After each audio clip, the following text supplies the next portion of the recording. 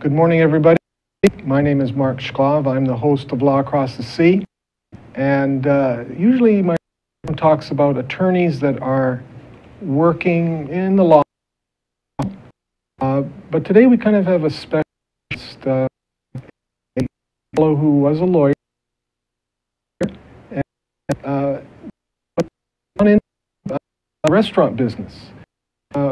Andaya is Vice President, Operating Officer of Hawaii, Flores, and he's here today. Welcome, Bryan. Very good to see you. Yeah, how are you doing, Mark? Good. Great to see you. Thanks for coming in. Right off the bat, okay? Sure. All right. Now, Hawaiian barbecue. Yep. Okay, Hawaiian franchise. I mean, I've heard several names. What is L&L? What does L&L mean? You'll never guess it. L&L, Mark, means Lee and Lee. It stands for Lee and Lee. It's, the Lee family, originally immigrants from Korea. They opened L&L business around the Liliha area, I believe in the 50s or 60s. And very few people know this, but they started as a dairy, and they deliver, milk. And back then, and I probably should have brought some, but they used to use these old-fashioned glass milk containers, reusable glass milk containers, that they used to do, and they used to deliver that. And they started out with that business. They eventually opened a drive-in, a restaurant, a small little restaurant, which still stands today on Liliha Street. And somehow in 1976, when Eddie Flores, the founder of L&L franchise, stumbled across it, he said, "Hey, that little restaurant would be great for my mom to run."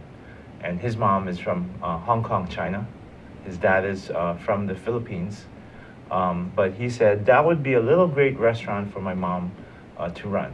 So he bought it for his mom as a gift. Okay, that's very nice. And we're around Christmas time now. Yeah. Was it a Christmas present to his mom, or was it just? I think it might have been a birthday present of sort. I mean, there's always an occasion, but that's kind of things, right? When you have, that was very nice.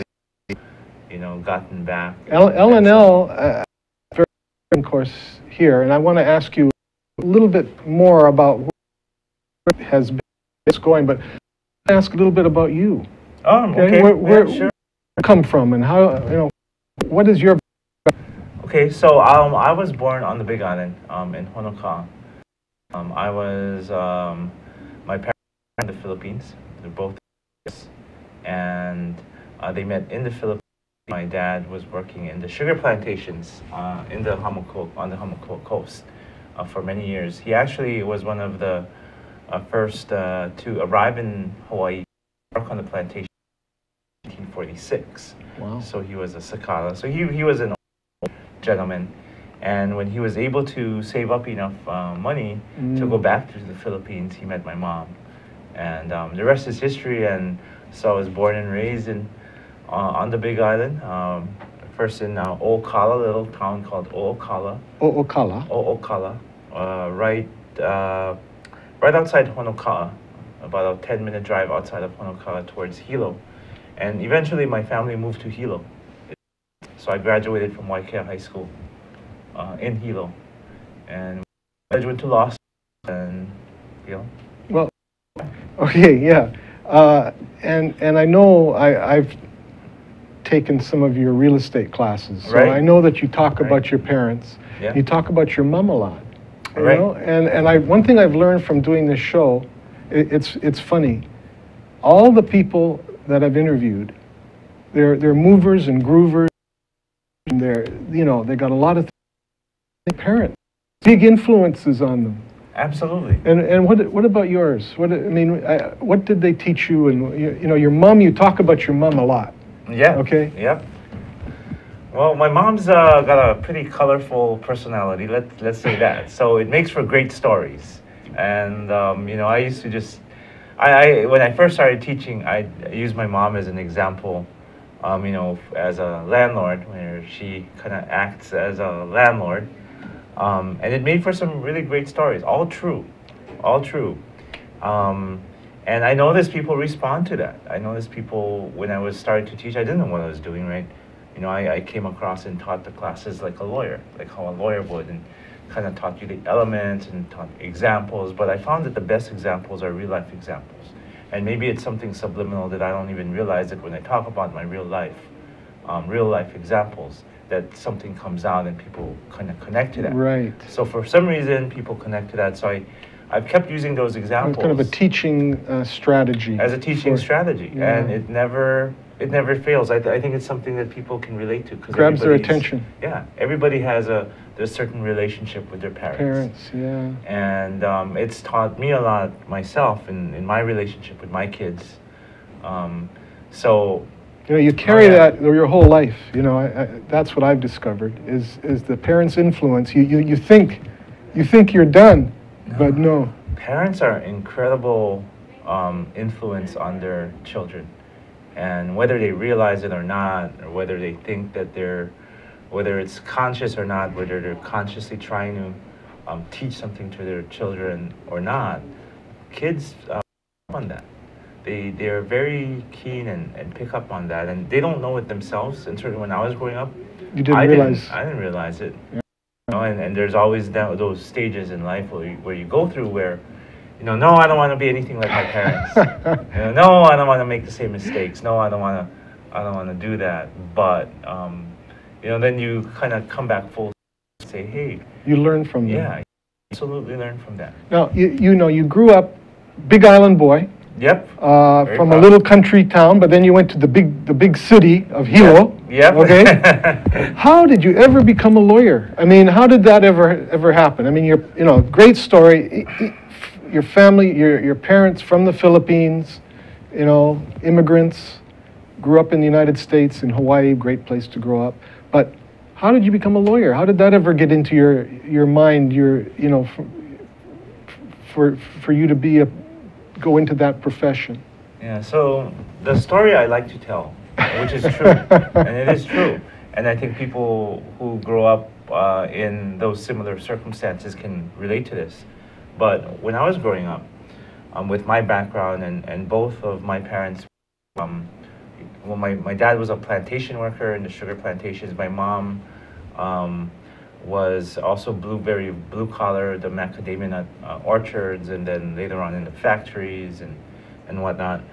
But choices when you grow up, when I was growing up, were doctor, lawyer, engineer, or that's what people tell you to do, right?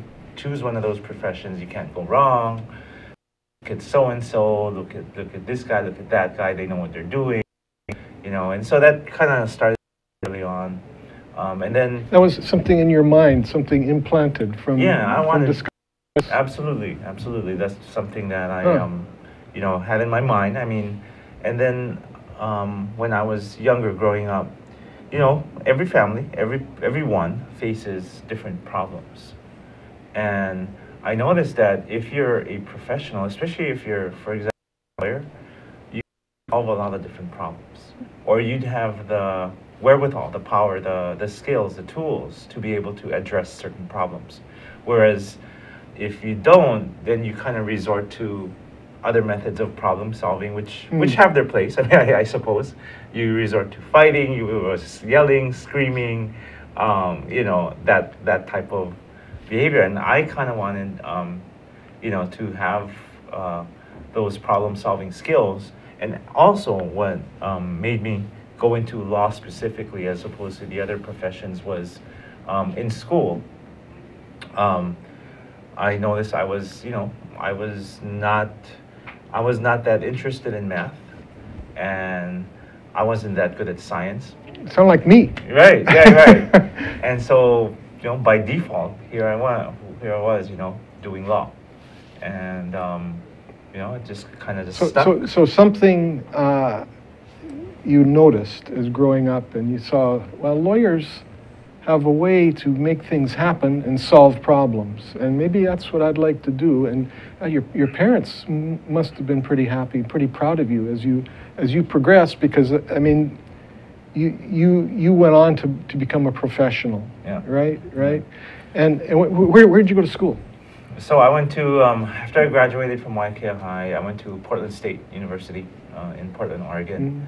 It was a big move for me, you know, and having almost never been away from the islands. But I've always been intrigued at, you know, what the world, the bigger world out there and what it's like, and to see different places, and even the whole aspect of travel. I mean, I've always been, extremely, interested in that, although I never had really the opportunity as a kid to travel, unlike, my kids, for example. And so here I was. I said, hey, I'm going to make this move. And I didn't have a lot of choices, frankly. Go to college. I wasn't the perfect kid, by far. Hard to believe. Okay. You need a double life. And so I didn't have a lot of choices, but that was one of the choices, along with Manoa, UH Manoa. Yeah. But I decided, hey, I wanted, something different. I wanted to kind of get out of my comfort zone. I didn't want to have a lot of friends and people that I know around me, and I just kind of wanted a fresh, new, clean start and see what the world has to offer. Well, and in a funny way, your parents did the same thing.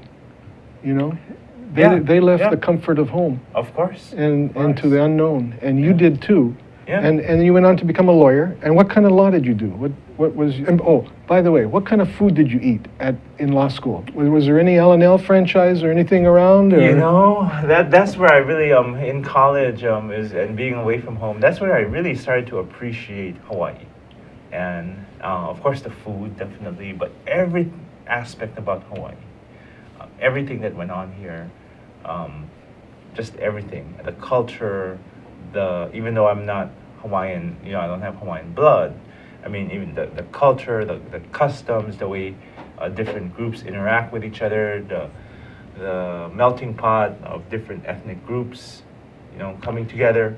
That just really intrigued me, and it really made me appreciate a lot more. And definitely in college, whenever there was a Hawaiian place or even an Asian kind of place, right, it just reminded me of home. And it's like, yeah, let's go there. And I'd have other people from Hawaii, and sometimes I'd have other people not from Hawaii and try to introduce them to different cuisines. But that's when I really found that, hey, I really love this stuff. I have a passion for Hawaii and Hawaii things. Hawaii things in general. Yeah. Now, okay, so you went to law school, you passed the bar. What did you do? What did you do as a lawyer? Okay, so I first started, and my first big break, right, as it said, my parents, again, no connections. We knew maybe one or two lawyers only because we had to avail their services. My mom and dad got divorced, and the legal system then, and some other things going on. But so it's not like we had a network of sorts. So my first big break really was when I was in the second year of law school, and at that time I had some choices. Unlike earlier in my undergrad career or undergrad education, I had choices at that time. I did very well in law school. Went to DePaul University in Chicago. Oh, okay, nice. And I actually was able to get a job, a summer associate position in one of the big firms in Chicago. Good experience? Yeah. Absolutely great experience. It was a dream come true. I never thought, I'd be working on the 80th floor of the Sears Tower. I'd see the Sears Tower in pictures, and I'd read about it. And a long way from Honoka'a, brother. A long way from Honoka'a. And so I had a choice whether to stay or not. And I got offered a clerkship by Justice Mario Ramil, who was on the Hawaii Supreme Court at that time. So I decided, hey, I'm going to go back home. I mean, I was totally homesick. That's when you graduated from law school? That's when I graduated. Okay. He said, I've got the position filled until 98, so you're graduating in 97, so you're going to have to find something to do for a year. Okay. Well, wait a minute. We're going to take a break. Okay. for a little bit. All right. For a minute. Okay. And then we're going to come back, and I want you to tell me what you did after you got that clerkship. Okay. Okay? All right. All right. Thank Okay. you. Well, how much time do we have? Aloha, my name is Justine Espiritu, and I co-host Hawaii Farmers Series with Matthew Johnson of Oahu Fresh. We talk about Hawaii's local farmers and their supporters. In order to have a vibrant and sustainable local food system, farmers are always the foundation, but there's so many other people involved in the community that help support those farmers. So we bring those folks onto our show every Thursday at 4 p.m.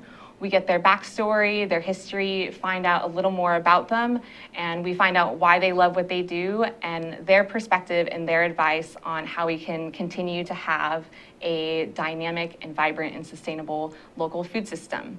So we broadcast live every Thursday at 4 p.m. And you can also catch us on ThinkTech's YouTube channel as well as Alelo 54. So we hope you tune in and join us. Thank you. We are back with Bryan Andaya and talking about his, and we're going to get into LNL pretty soon. But you got a clerkship with the Supreme Court. Yep. I got a clerkship with the Supreme Court, opened up a lot of doors. Yeah. I remember in law school, I toured the town with my resumes. Yeah. Not one single interview. Not one single interview. Yeah. With the clerkship, I had choices. I actually ended up working this building at a firm called Dwyer Imanaka on the 8th floor. I still remember it vividly. And for about a year, and then the firm split up. So Mitch Imanaka, Ben Fudo, West Fujimoto, I went with those guys. Nice group of guys. Yeah, Imanaka, Fujimoto at that time. So and about 6 more years there. Law.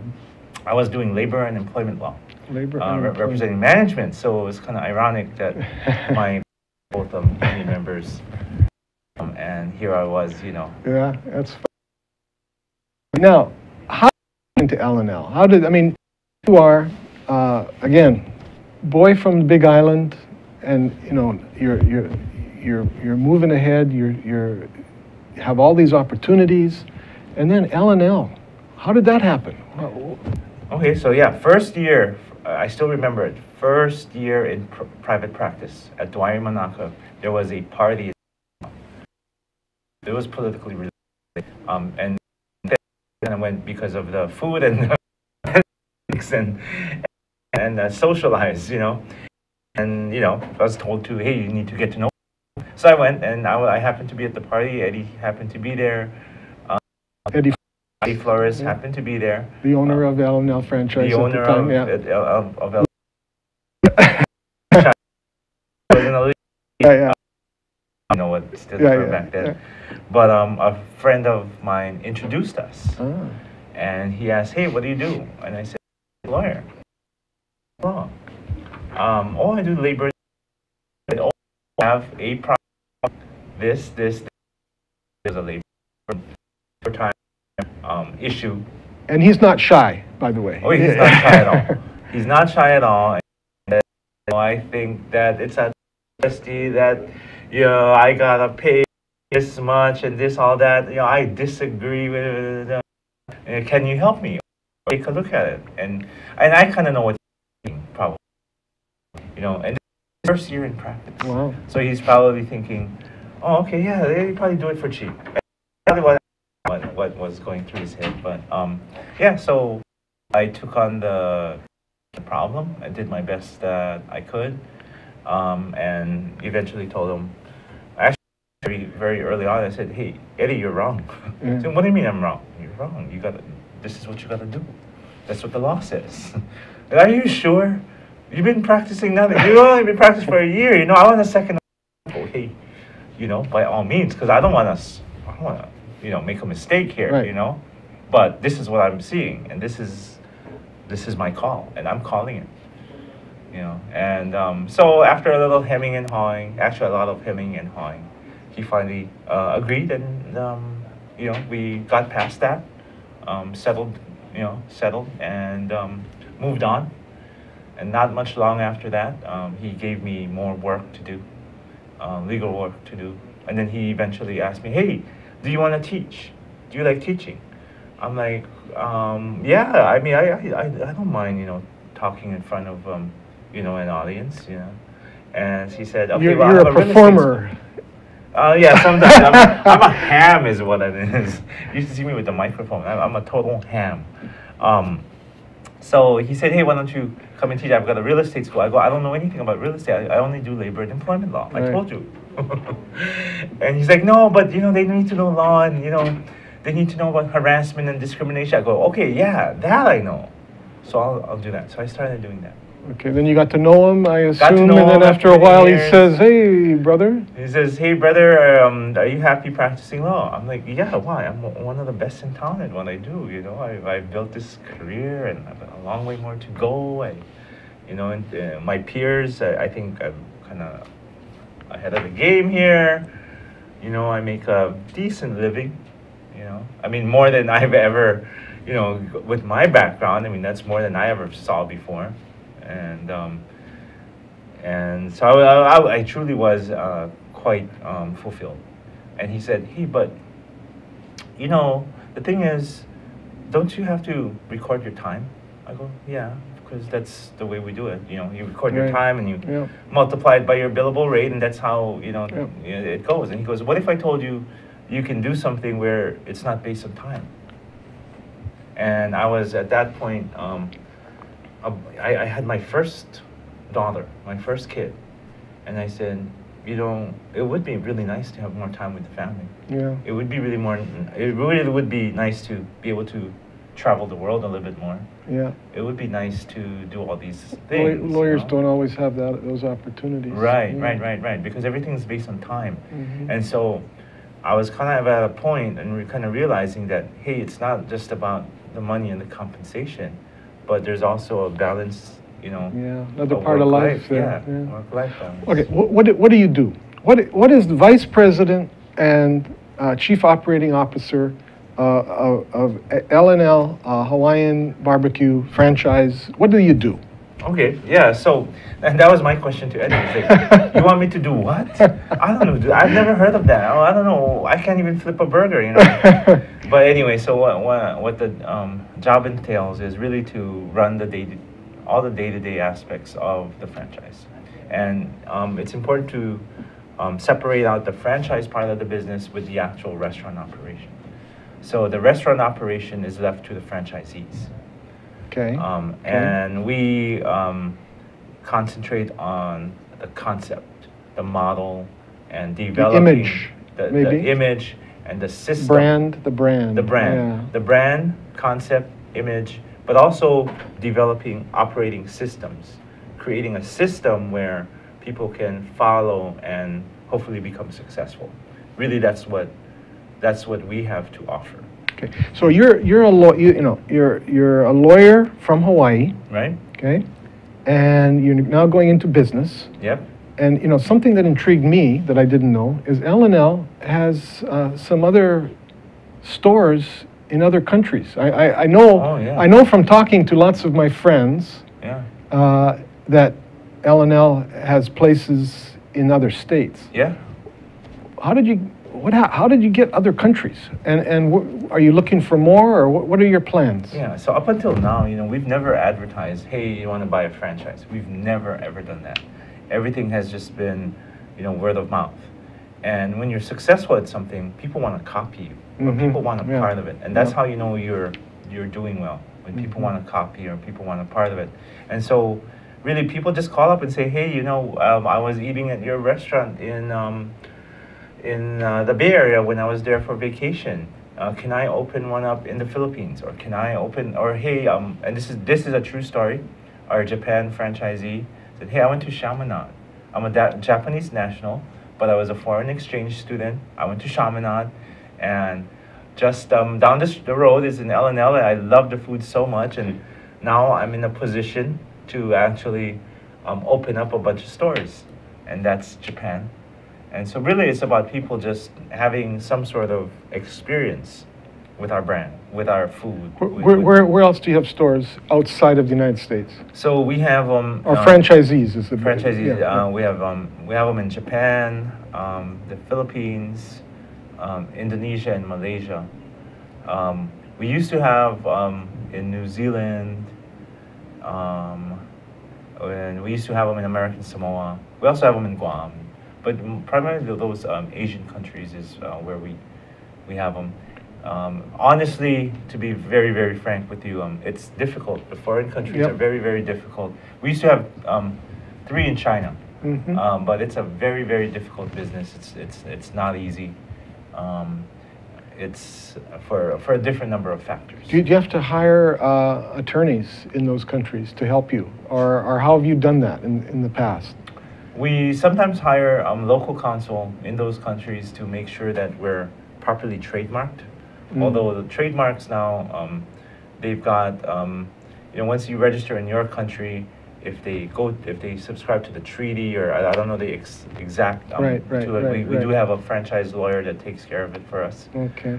Then that kind of takes care of itself. But sometimes you still need local counsel to make sure that in that country that you've got the rights to, the trademarks, the trade dress, everything that goes around. And in your position, growing up and being a lawyer, becoming a lawyer, how has that helped you in your present job? How has it helped you? Absolutely, 110%. My skills that I got, in law school and then in practice, absolutely helps me every single day. It's funny, with law, it's really not so much a particular skill that you get. It's really a way of thinking. It's a way of thinking. Solving problems is what you mentioned earlier. Yeah, that's what you saw as growing up. Yeah. Yeah, looking at things very analytically, and then thinking out of the box and saying, hey, what else? What if this? What about this? What about that? And I think that level of skill, and also as an attorney, really, especially in litigation, it's really about a performance, right? It's about selling yourself, or selling the idea. Okay. Selling your argument. Speaking about performance, I read somewhere that you knew a Hawaiian chant. Is that right? Is that true? That's kind of true. It used to be a lot more true than it is today. Well, can you remember any of it? I can maybe remember a few lines. I competed actually in the 1998 Mary Monarch. Okay. I'd like you to chant us off, because we're at the end of our program. Can you give me a few lines from the chant? I'd have to take a few minutes, and I'd have to okay. That's something that I usually don't get stumped by questions. All right.